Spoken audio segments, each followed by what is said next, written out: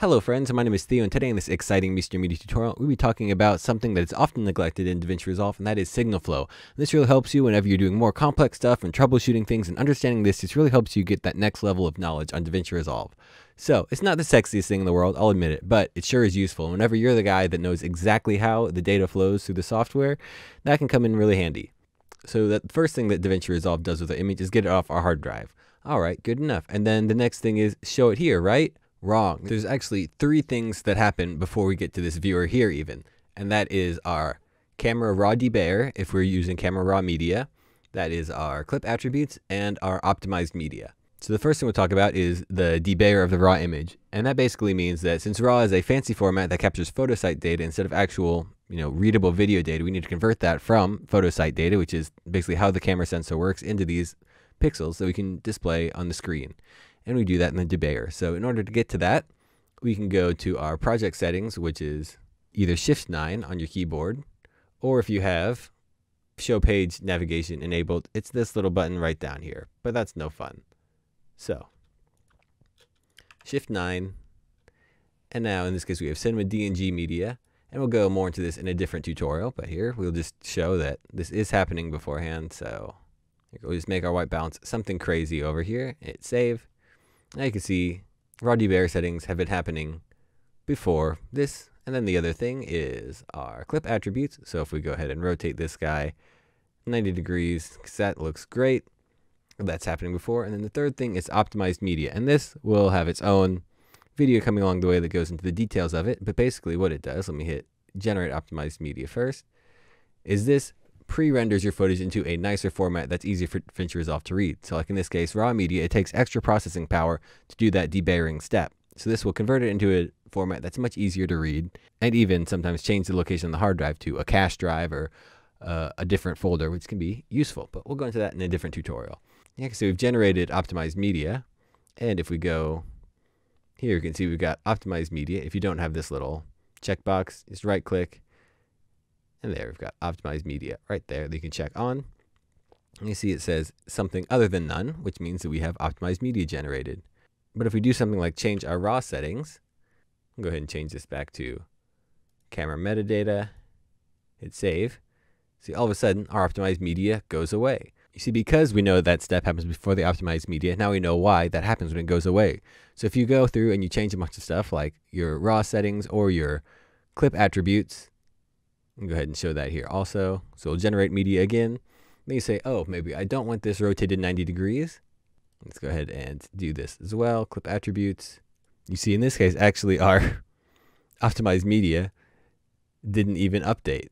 And so even though since those changes are happening beforehand, we're not being able to see them because it's technically not even on our same media. So if we do something like force this media to update by going and changing like raw settings, we go Shift 9, we'll change this back to something like project and hit save. You see now it updates our clip attributes. So this could be potentially something that's really frustrating for you if you're doing it. And the other way that this works is, let me go ahead and change this back and I'll show you, because this is something that really confused me for a while. So we'll go ahead and generate optimized media again. And now this is another interesting thing that happens. So you know how whenever we updated our raw settings and our project settings, that automatically updated our optimized media. Well, here if we go to Shift 6 to get to our color page and we change our camera raw settings here, so once again we'll do something crazy like this, and we go back to our media page, you see it hasn't updated here and it hasn't updated this, but even though in our media page it is showing optimized media and showing that we have it here, in our color page we're actually not using it anymore. So even though it hasn't updated there, this is actually not using the optimized media anymore because we changed the raw settings in the clip. And this is a very interesting and important thing, because if you edit raw data a lot, this will totally screw up your optimized media workflow if you're using that. Because you'll be thinking that you're using optimized media, but this is actually not the optimized media. So you might actually be having a really slow project that you don't realize why it's slow. So that's what's happening there. You've updated the clip camera raw media, and that totally screws up your optimized media. So this is a very important thing for how signal flow works, because otherwise you'd be thinking that you were changing raw settings on optimized media, which is just, that's not how that works, because the optimized media formats that you're choosing from are not raw formats. And you can choose your optimized media formats in your project settings. If we go to our master settings, down here we've got optimized media format. Even though DNX HRHQX is very good, It is not raw. So there we go. Now that's sort of the most in the weeds part of this, but that's the most exciting to me because this is a very important thing to figure out how these changes don't update your optimized media. At least I think so. So it goes optimized media and then your media viewers. And then we'll go over and you see we've got it in our timeline here. And you see our timeline is actually showing something that is further down the line than our media viewer. Because once again, our media viewer is showing our optimized media. And since we changed some clip settings in our color panel, we know that this is not showing optimized media. So this is very interesting, right? So now that this is in our timeline, is there anything actually happening between this and this? And the answer is yes, there's a lot of things happening between this and this because this is actually one of our final outputs. So the next step in our order of operations will be our edit sizing, like zoom and position and rotation. That happens next. And what happens after that is it goes into Fusion. So if we go into Shift 5, you see Fusion is happening before our color page still. So add something simple like a directional blur. We turn this up. Make this blur angle 0. Now if we go back to the edit page, you'll see that as we rotate the image, our blur stays the same direction. So if you look at the dark and light spots in the image, they're actually staying horizontal even though we're rotating the image. So this really shows how our edit sizing happens before the Fusion page. So the next thing that happens after the Fusion effects are our edit effects. So let's put like a zoom blur or something on this, just for goofs. See if we smooth strength. Nice. You see both our edges are coming in from the zoom blur, not from the directional blur, and we're just getting that zoom blur on top of the directional blur. And the thing that happens after this is actually our Fusion cache. So once again, caching and optimized media, that's going to need its own separate video how that works. But basically we can see if we go up to playback, Fusion memory cache, this is on. And then we go to Fusion cache render output, we'll go to on. You see we get this little red bar, which means it's unrendered. And then if we go, yep, it's going to automatically do this, and we'll hit render cache, that's rendering. So this is basically just doing like what our optimized media was doing before, and it's sort of baking down all of the effects that have been applied, so it goes a little faster. But then you can see if we change something like turn off our zoom blur, that changes our little blue rendered section back to red, which means it's unrendered or uncached. And it has to re-render all that. So if you're using your Fusion cache, that's great for Fusion effects because those are often super duper heavy and will really screw things up if you're on, anything but a monster a lot of times. So we've got this. I'm going to go ahead and just take off our blurs and other goofy stuff to make things look a little nicer. So we can actually go reset Fusion composition, reset. Let's reset all these guys. Very nice. And actually, you saw, that was very interesting. Let's quick redo something real quick because I think it's interesting. So we'll add our directional blur back in just to do something in Fusion and whatever. If we go back, you also notice that took away our clip camera raw properties.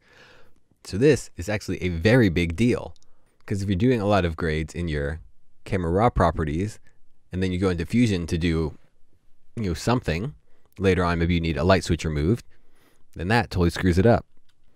All right, so Resolve had a little crash there, but we're back and ready to move on to the next part. So now we know that we've got Fusion cache is right now our current last step in the pipeline, and then we move on to color. So here we go, Fusion cache and then color, and let's change this back to project so maybe things won't get quite so confused. And now we've got our color. So we've got Fusion happening before, so let's go ahead and do something in Fusion just for goofs. Shift 5 and hope that things don't crash. And we'll do just a transform. Drop this in here and we'll just rotate it a little bit so it's really easy to see that we did something. And we'll go back to our color. There we go. Now we've got our Fusion effects happening, and then after that we get our color effects. So we can do our normal changes. We can make this look just super great. Wow, amazing job. Look at that. Beautiful. Top-notch color work, Theo. Great job. So we've got that, and then maybe we're going to do something that requires a little bit of processing power. So we'll go and turn noise reduction on. I'll bring this all the way up. And now that will be, harder to play back. You can see it's stuttering a little bit there. So if we want to save that out, we can actually right click on the node and do node cache on. So then this will cache up to this location. So anything that happens after this will go ahead and wait for this little red number to turn blue. All right, so now that's blue, which means this is cached. And if we do a node after this, then you see things change, and they're nice and snappy now because this expensive noise reduction node is cached. And once again, this is happening after our Fusion output. So what if you're saying, Theo, I want my noise reduction to happen before my Fusion output? Well, there's a way to fix this. So we can go ahead and reset all grades and nodes here. And we'll go to our timeline, and we will reset our Fusion composition. I'll go ahead and make this a little shorter, just so you don't have to wait as long caching. And we'll go to our color page. We might make our color adjustment so you don't make it blue, and we'll do some noise reduction. Great job. And I want this stuff to happen before the Fusion, but if we look at our Fusion composition right now, see it's happening after Fusion. So go ahead and reset this Fusion composition real quick, just to make double sure. And then if we right click on this clip and go to new compound clip, I'll call this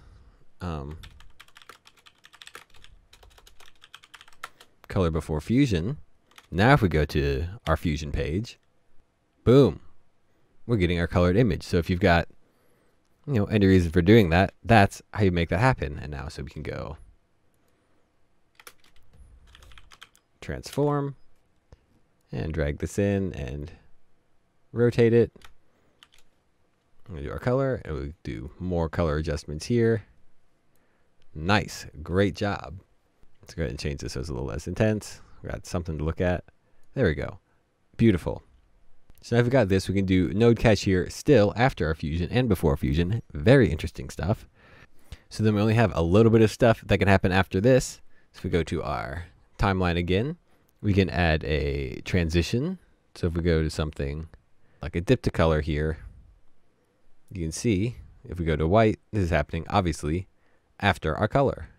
And then after our transitions, you'll see if we delete this and re-add it, you see this deletes part of our cache here. So we can actually update that with the sequence caching. You see this will cache automatically if we have playback, render cache user on, and just automatically updates there. So even though this is the same blue line, this is actually a different cache than before. So I think that's pretty interesting to me. And then after our transitions and sequence cache, we finally get to the deliver page, where if we scroll down to advanced settings, you see you've got these checkboxes for use optimized media and use render cached images. You see these are both checked off right now. So if we have both these checked off or unchecked, then it will actually re-render everything and not use your optimized or cached images, which will make it slower. But if you've been caching to a less nice format or something for speed, or maybe you're going at half res or quarter res or something, undoing these will make sure that you render at full quality every time. So this is very useful. Or if you're just doing like edit deliveries or something, you turn on use optimized media, use render cache images, and it's going to blaze through that bad boy. So those are good things to know. So let's go ahead and review real quick. It starts the source on the computer. Then it goes to the Debayer if it's raw images. Then it goes to clip attributes, then optimized media, then your media viewers, then your edit sizing, Fusion, edit effects, Fusion cache, color, node cache, transitions, sequence cache, render, and that's your order.